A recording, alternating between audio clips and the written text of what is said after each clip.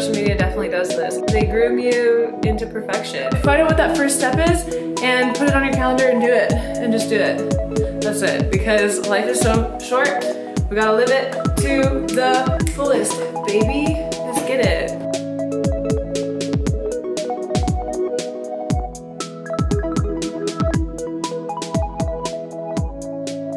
I am baking. Oh my gosh, this reminds me of my organic chemistry labs.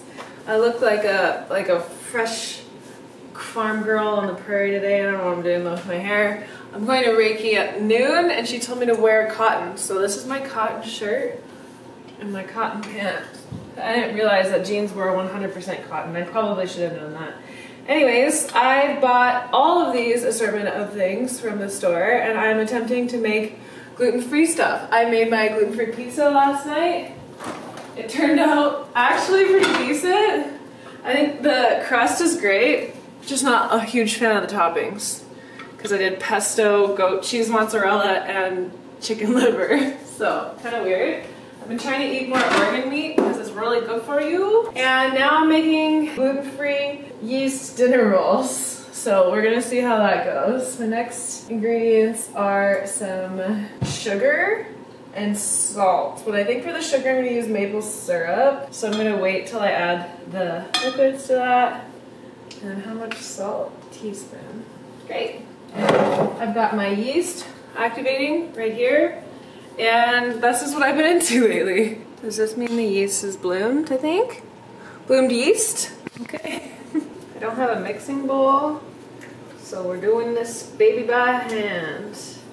I had to add a little bit more hot water to the yeast because I didn't think it was warm enough for it to activate.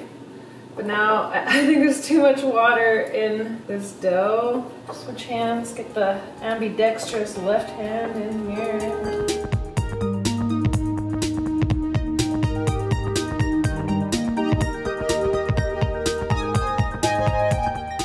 Okay. Wish us luck. I have still been absolutely obsessed with making these hazelnut milk turmeric lattes. It's just ginger, turmeric, and some cinnamon, vanilla, maple syrup, and I think that's it. Maybe a little bit of cracked black pepper, but oh my gosh, obsessed. Hello. I put my hair up. I've got a ton of oil and Aquaphor in my hair right now because at night I've been doing my retinol lotion and then also adding Aquaphor on top. I think it's called slugging. I heard about it online and I've been doing it and I really love how my skin is feeling and yeah, it's like the first time that I've actually been happy with making it through. I'm currently on my period, but the week before my period I only had like 2 or 3 breakouts and no cystic acne, which I usually get around this time of the month. So combining the probiotics with the supplements to support my kidney liver function, quitting alcohol, quitting caffeine, have all greatly contributed to my health. And our skin is a representation of like what's going on inside. I kind of think of it as like an error report that a computer has, and it tells us, depending on the area of your face, it'll tell you where the issue is. So in here, where I get my acne, like these are scars and then I have a couple here, are all from digestion and hormonal issues, which are linked. So it's been interesting discovering the food stuff,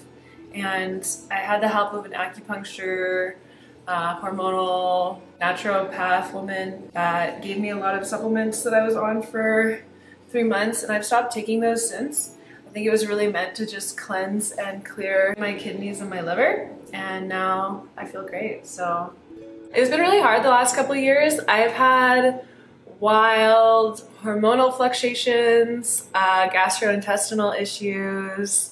I've become much more sensitive to food, and because of that, I was very, very lethargic, fatigued. I didn't feel like leaving my bed for most of the time in the last 2 years, which is kind of funny because if you look at my Instagram and like my life and my stories, it looks like I'm up and doing things, and I was up and doing quite a bit. It was just from a place of exhaustion and like a fear of missing out, not from like a genuine elation to do things. I was definitely a little bit depressive, and then I noticed that my like bipolar was just like even more accentuated. So I'd get really, really manic, and then I'd get really, really depressed, and that swing was just not sustainable for me. So I sought out help. I talked to doctors, I talked to acupuncturists, and I don't have a very good history with doctors. I've had a lot of things that have gone on with my body, especially related to our sexual organs, where they've misdiagnosed, and it's resulted in a lot of like pain, frustration, anger, etc. I do trust modern medicine, definitely, but I think it's always important to be connected to your heart and listening to your own divine body intelligence, and then also seeking out lots of other types of doctors like functional medicine, acupuncture, naturopaths. Like there's so many different degrees of this, and I really wish, and I think we will see this in our lifetime, where they all start communicating with each other. So I'm looking forward to that. But yeah, it's just been quite a journey for me, and you probably saw in a couple of videos ago, I was just so elated and excited. For the first time in the last 2 years, I actually have energy, and I'm actually excited about life and living and things and doing stuff and working on projects and just participating. I was just feeling so isolated and alone with my feelings, and I just saw the world moving on without me, and I just literally could not work on a single thing. So that's probably why you saw me not uploading, not posting, not live streaming. Like I was like severely depressed, and then I would stream, you know, 3 days in a row, and that was when I felt manic enough to stream, which was just not healthy. And then I would ignore streaming for another 3 weeks. So I was struggling mentally and physically, and now for the first time in the last, you know, 2 months, and especially after quitting alcohol a year ago, which I'm really excited to make a video on it for you guys, I just feel great. I feel great in my body. I feel healthy. I am not having any pain in my digestion anymore. My period cramps are better. I don't feel as fatigued. I don't want to just lay around in bed all the time. My skin's improving. My outlook on life is improving. And I really got to see in the last couple of years like how interrelated my manic depressive fluctuations were related to what I was eating. My caffeine intake and my gluten intake were really affecting that, and my protein intake. Now, by being really adamant about what I put in my body, it's made a huge difference. So yeah, I just wanted to share that because I think that social media definitely does this. I don't even use social media anymore. They groom you into perfection, and it's not, I mean, the developers aren't wanting to do this, but it's just the way that the algorithm works and the way that we work as humans and the types of things we like and interact with are typically the perfect photos. It's the photos of traveling, it's the photos of being on the yacht and the beach and in the bikini, and I'm so guilty. I don't feel guilt about this, but I'm guilty of falling into the Instagram social media trap and not sharing my vulnerability, and that also got extrapolated across my other social platforms like YouTube, Twitter, like Facebook, like Twitch. Like I would only share the side of myself that was my expression of perfection, which still isn't perfect. The perfect expression is all expressions. So coming to that understanding and that next degree of self-love and acceptance to the point where I feel comfortable sharing that. And I was also talking to Luke, where it's like, I was thinking that, oh, if I don't post on Instagram, because I've had it deleted for the last few days. I like deleting Instagram when I'm on my period. Or all social media for that matter. And honest to God, I don't even think I can use it anymore. When I'm on it, I just feel so terrible. And even though I've reached a place in my mind where I have a general awareness to not compare, to celebrate people's achievements, like it just puts me in a state that's so out of my own cultivation of energy. Whereas like right now I feel so at peace, and I feel really satisfied for trying to make these gluten-free dinner rolls, and I feel excited about life and interested in the world and eager to take Yuri for a walk, and I just feel great. But I know that if I go on the social platforms, like that shifts and that changes, even if I'm able to bring really deep awareness to it. And so I get caught in this, like, why would I want to post and create on social media that would encourage others to use the platform more? Like, I think it's nice to be the sunshine in the gray, you're in the clouds, and be bringing like really loving, high vibration content to the platform. I've got myself in a bit of bondage because I don't want to participate and create for a platform that's not contributing to people living and engaging in life. Although the flip of that is I watch a lot of YouTube videos that are really high vibe that encourage me to participate and live in life. So I just want to make sure that all the content that I'm creating is what I call a light mirror, where you look in the mirror and you see the light in yourself and in the world, and that inspires you to get out and live life to the fullest. And so that's my focus with my content right now, and I'm just looking forward to continue that. So yeah, otherwise I don't feel like posting and I feel like hiding from social media, and then I'm like, how do I make a successful living without participating in social media? And I feel like all my skills are in social media when it comes to marketing, filming, building communities, understanding different meta of the internet and technology. And yeah, I'm kind of eager for the world to show me other avenues, because I want to be consciously creating content that is, yeah, contributing to your best life possible. I also get caught, like, I have a lot of product ideas too, and I just don't want to sell to people things that they don't need. Like, we don't really need things. So I think I gotta get over that hump too, where it's like I can create things that bring inspiration and beauty and love to people's lives. I can flip houses and make them beautiful for new families and people to move into them and just enjoy them and cherish them. Yeah, and I can invest in companies that are doing the same. So I want to be really clear on the way that I'm using my intention and my action and my vote, which is my money. I'm exploring that right now.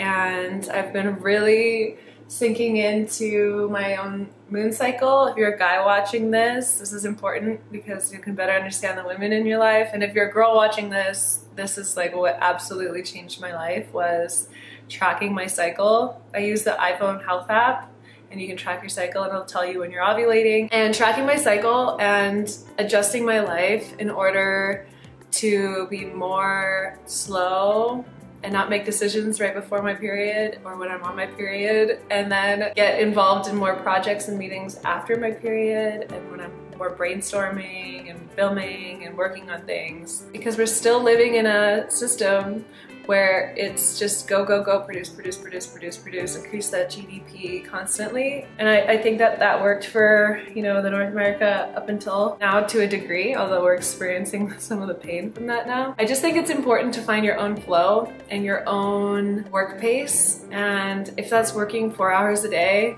3 days a week, like, acknowledge that and find out what exactly that is. Is it taking a week off? And just really tuning in to what your body and spirit need, and then adjust your life accordingly. Like, will you need to educate yourself more in order to earn more during those hours? Is it responsible for you to start a new company or create a product?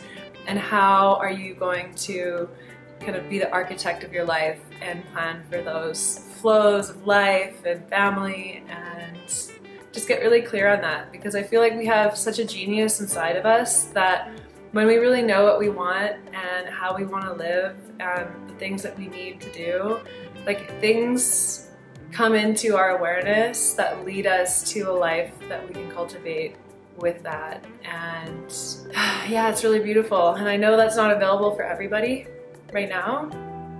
And I really am excited and interested in being a proponent for creating more opportunities for people to work in their genius and in their flow and set their schedules and be handsomely rewarded for their participation. So that's my interest. I look quite like studious and professional. Thank you for listening to my little chat.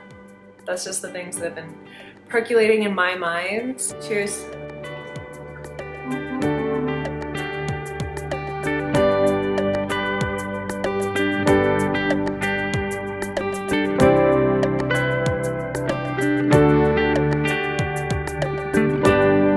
I checked on my loaves. They've risen. I realized I put twice, I halved everything, but I did twice as much yeast. So they're pretty yeasty, but they rose, and now I'm gonna cook them. And we're gonna see what happens. See if Kristen can make some dinner rolls. They're supposed to look like this. This is done with a pre-made flour. I just mixed a bunch of the flours I had. Good morning, good morning, good morning. I hope you guys are having an amazing day today. I am headed out to my first scuba instruction. I'm so excited. I've been having these things on my list, like learning to sail, getting my motorcycle license, going scuba diving for so long, and I'm finally going and getting my course done at Diving Dynamics in Kelowna, just in time to go to the Red Sea, where I really want to go dive in the open water. And I might even be able to do an open water dive here in Kelowna in the cold, which should be really cool, but we'll see. And yeah, it's a private class today because they miscommunicated with me and I missed class last night. So I have 2 3-hour scuba diving classes today that I'm going to. And I'm kind of excited to have the first one private. I think just getting like the super basics one-on-one is really helpful, and any questions I have. And then, yeah, scuba diving tonight. I'm gonna include you guys in some of it. I don't currently have an underwater camera. I'm not sure where my GoPro went. I think it's in storage in LA. Otherwise I would take you. So yeah, I'll do as much filming as I can. If this is interesting to you, stay along. But the moral of the story is all those things on your list that you're like, when I'm inspired, I'll do. You're not gonna get inspired. I learned that in the last few years, and it's just better for me to figure out what the first step is on everything. Oh, look, Puppy and Kitty are sniffing. Look, Peter's gotten so much more confident lately.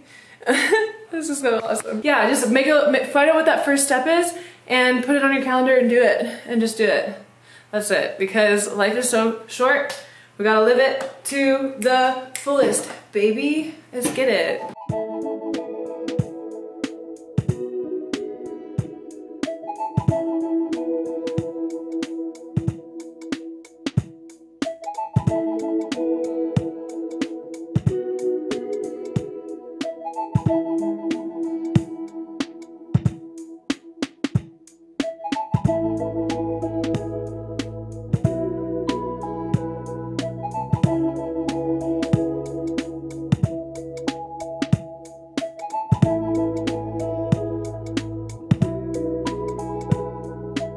This is Anthony, he's teaching me. Hi Anthony! Cool!